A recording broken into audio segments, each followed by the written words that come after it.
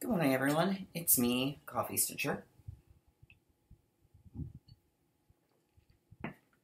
How is everybody? Had a very productive week. As those of you who follow me on Instagram probably saw, there was almost a daily post. Thanks to being ill and having 2 days off last week and laying fairly low, I actually managed to finish all of my June goals by Friday. So, that meant I decided to go for a finish, which took significantly less time than I anticipated. So, we will see what I'm going to work on this week. But that's always exciting. So, we shall see what's coming. I know, obviously, next weekend I'll be working on Under the Sea, because the next part of that comes out. And then the 28th is the new moon, so I will have a new start for the new moon.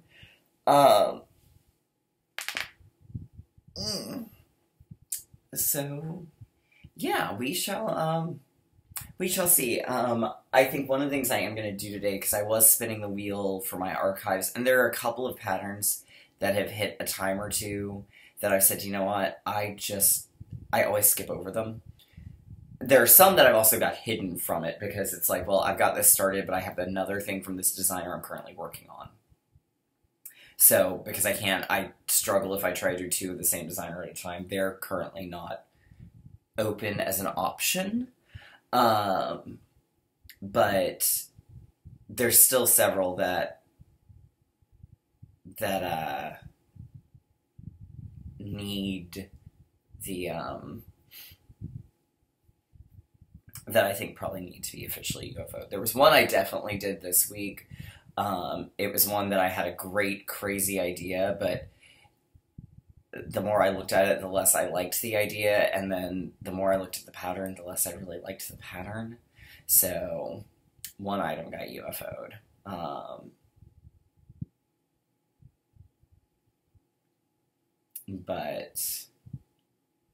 there was one that I pulled out, but it had a similar enough border to Pride and Prejudice that I just didn't want to go there. That was a whole lot of rambling. It's gonna be one of those days, I feel like. Alright, so, got some good Q&A this week. We've got some haul. We got some updates. So, let's start with Novice Stitcher's question. She asks, how long into your stitching did you attempt even weave? And I actually waited a while. I started stitching in 2014 with Ada, kind of like most people do. I jumped over to linen, and then I was a total snob and was like, I'm only going to stitch on linen. I would never stitch on even weave. Kind of like that. So it was, I think 2017 was when I got my first piece of even weave. And I bought it for a soda stitch pattern that had a really, I saw the fabric for it and I thought, oh, this would be perfect for it. But it was an even weave, and I thought, oh, it can't hurt to try even weave. And then I freaking fell in love with even weave. So it was about 3 years before I made the journey over. And honestly, I prefer even weave to linen more often than I don't. And then I was like, I'm never going back to Ada. And then I pulled out this guy here and was working out. I was like, I actually do like Ada. So a lot of it depends on the designer and the design itself. So I'm not quite the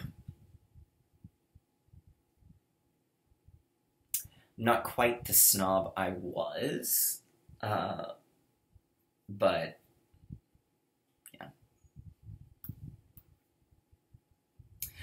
Giovanna Betancourt asks, what's one pop culture reference or theme you'd love to have on a t-shirt that you've never found or have not found one you'd like? Well, my answer is always my Lord and Savior, Carol Channing.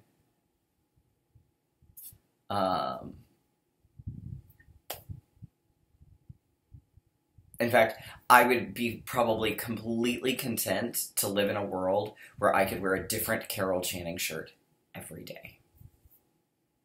I also don't always find Muppet shirts that I really like. Like, I don't know why. I just don't.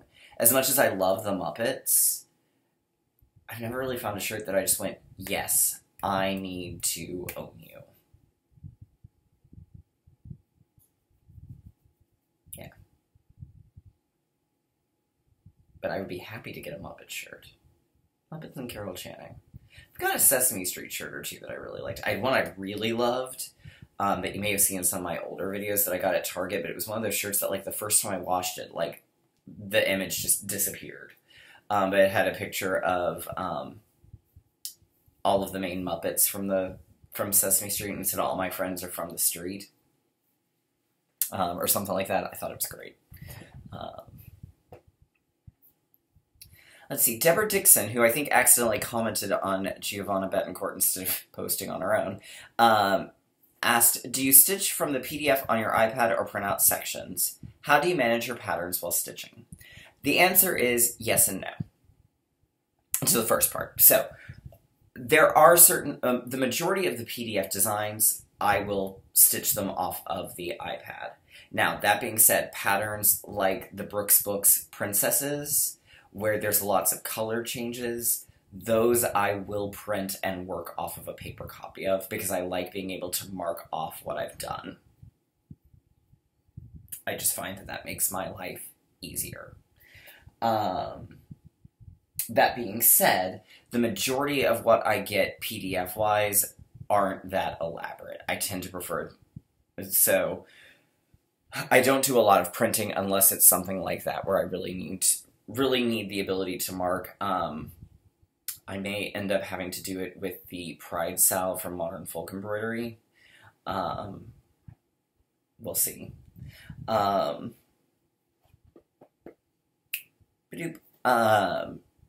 that's kind of the answer to that. How do I manage my patterns while stitching? Well, I stitch on the couch, sitting on the couch, so there's the arm of the couch is here. Lowry stand across. Either my iPad sits on the arm, or I have a clipboard that I put the paper patterns in, and that sits there. And then 9 times out of 10, do I have one here? If it's a pattern where the colors are not listed,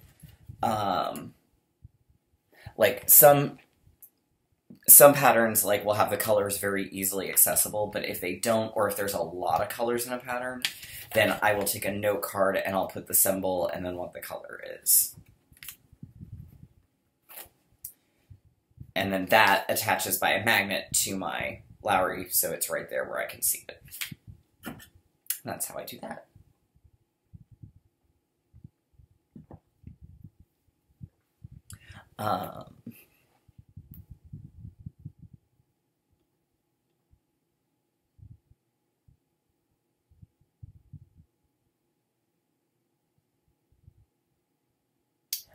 Natty, thank you. That headlamp has been super, super handy. I am a big fan of it. So, that's the Q&A. So the haul for this week. Well, first I ordered 3 different colors of brown fuzzy stuff. 2 of which are fairly similar to each other. So we're going to set the other one in between so you can sort of see the difference. But I got 3 shades of brown fuzzy stuff so that I can do monkey wings and more hair and things like that. I'm basically slowly but surely acquiring all of the colors of fuzzy stuff. And I'm okay with this. Then I ordered the black even weave for Great Gatsby by Stitching Book Club. It's Fat 16th because I didn't need a whole lot for it. So we will be giving that a start here probably soonish. I did locate my missing Little Women pattern that I just could not find. So I did locate that, so we'll be diving back in to do its border so that I can get it FFO'd shortly. I also bought this lovely piece of blue, which is not showing up terribly well. Let's see, does that helps. That's kind of true to life there. It is, what is the color called? Azure Blue, and it's in Lugana, and I got a fat quarter of it. I'm sure I will have a lovely use for it.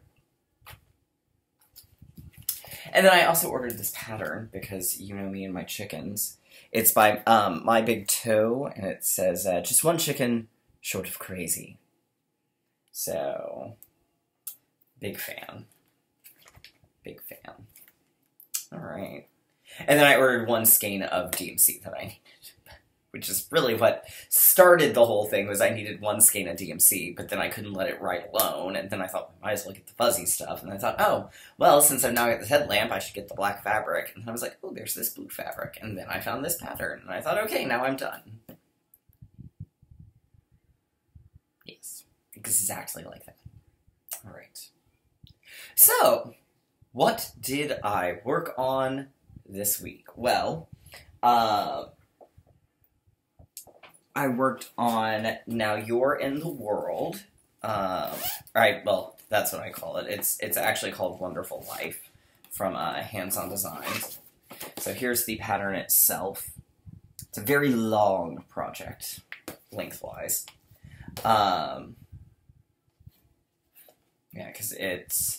I mean, the frame itself that they used is like 28 by 4.25. So, and they say the approximate design size is 27 by 3. So,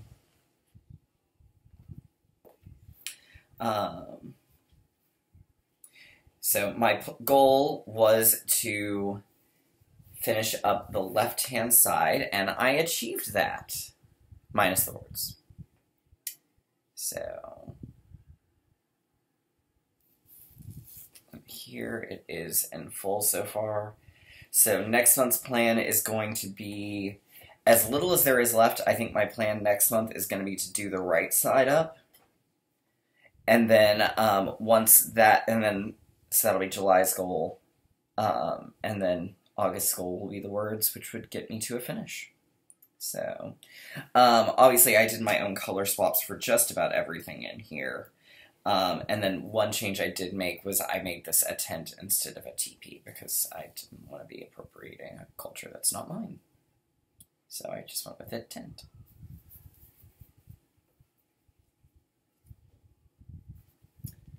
Ooh. Right. Sorry, this one's a little bit more difficult. This one takes some finagling to get back into its pouch.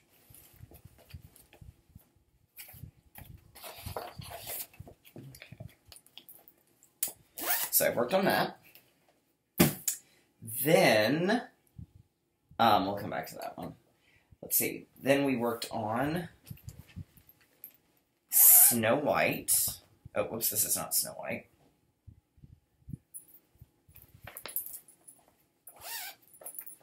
Then we worked on Snow White by Brooke's Books. My goal was to get about half of a page done. So what I actually ended up doing was finished out the apron, I did the skirt on both sides, and then I did this side of the cape. So my plan next month is going to be to try and maybe finish out this page here, and then we'll move over to this one. There it is up close. This is on Ale by Picture This Plus. I really love this one so far. And I can't wait to watch this one grow.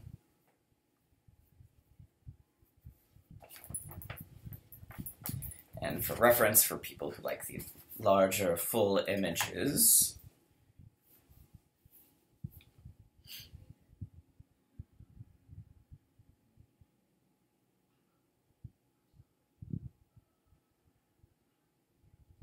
oh, come on.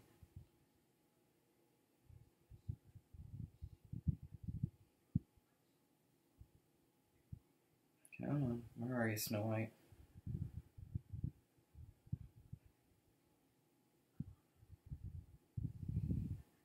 There we go.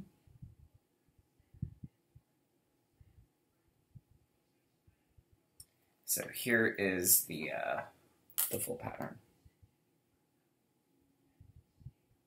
So we're getting there. I'm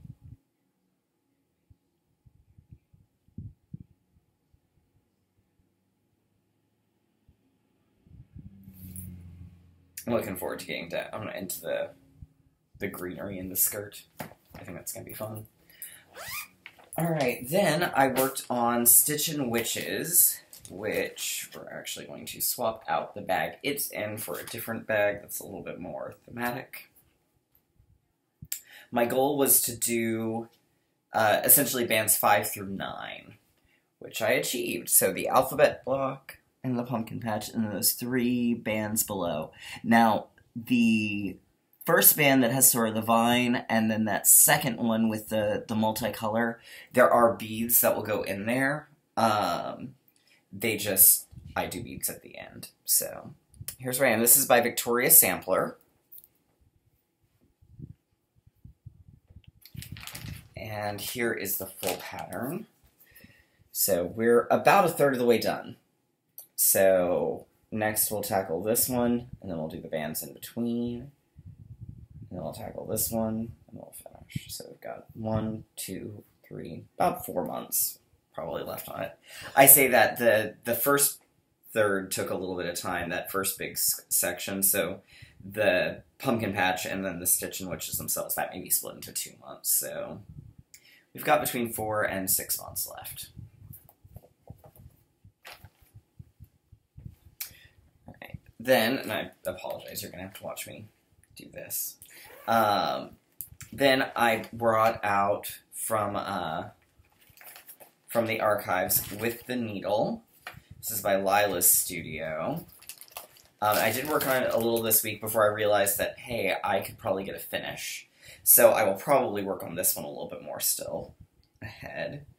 But when last I showed this to you, I didn't have a whole lot more done, but I did add, I split this block into quarters, so I've got the border done for that part of the quarter. So, and I think that's kind of going to be how I work these, just because of the way that the pattern, the pages are split, it's a little bit odd. So, and here's the full pattern. So basically I went boop, boop, and this corner here is going to be what I work on. And I'll probably have to do the same thing over here. And then the rest of this is significantly more like, oh, this will be probably 1 month, and the words will be 1 month, and those, yeah, so it'll be a little bit more logical to lay out. So we're shifting that into the llama bag because putting it in the llama bag and putting Stitching Witches in the Hocus Pocus bag just makes a little bit more sense. And it'll make it easier for me to find when I'm going, now what project is this? That is the one thing I miss about using exclusively gallon Ziploc bags, is figuring out which bag I'm looking at. Alright. Then the other thing I did, which is when I went, oh, I could get a finish. So my Whip Go goal this month was to do, finish the border of Pride and Prejudice. My friend Jessica, it was her month to pick, and that was what she picked that she wanted me to work on. So I just went for a finish. So Friday night I did finished the plates, and then yesterday I did the swans and the little fleur-de-lis. I left out, and I think I talked about this before, I left out the initials here because since I'm not overly familiar with the characters, it would just, if someone looked at it and went, what do those mean? Well, I know they're characters, but I couldn't tell you which ones. And then I also left the years out because I just didn't feel like that was what I wanted to do. So, there we go. She's all done. So this was the very first Stitching Book Club. So that means I have finished, of the ones we've done, I think we're on, I think Narnia was maybe number 10? Let's see.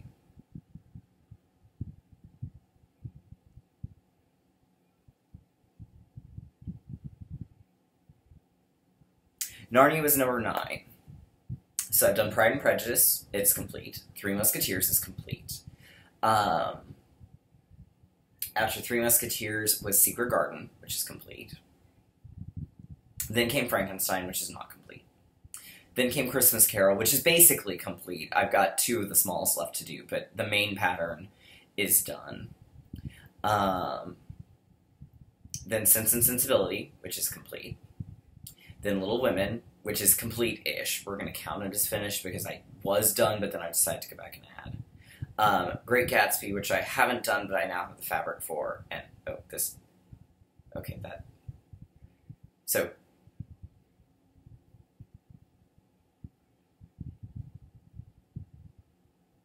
Christmas Carol, Sense and Sensibility, Little Women. Okay, back on track now.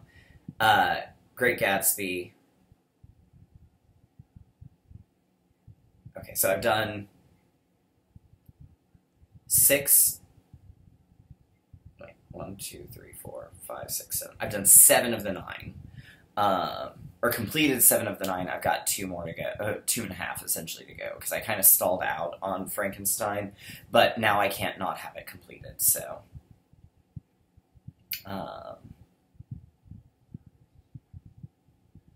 Yeah.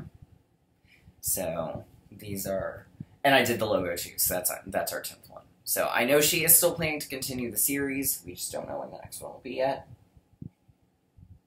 Hopefully soon, but I know her health is important to her, and that's more important to me than I've got plenty to stitch on, so, yeah. Alright, that's kind of it for me this week. I'm not sure what I'm going to work on next. I will spin my wheel. Might as well spin the wheel now. I did go ahead and bring back, French Kitchen. Because I found the Really Tealy, which I needed to continue that one with.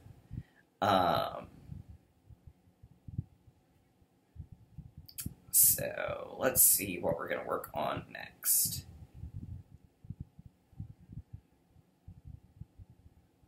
Oh, Now You're in the World is the one that's next, so I guess I'll throw that one back over there. And, yeah. So anyhow, that is it for me today. I hope everyone has a great week, and I will see y'all next week.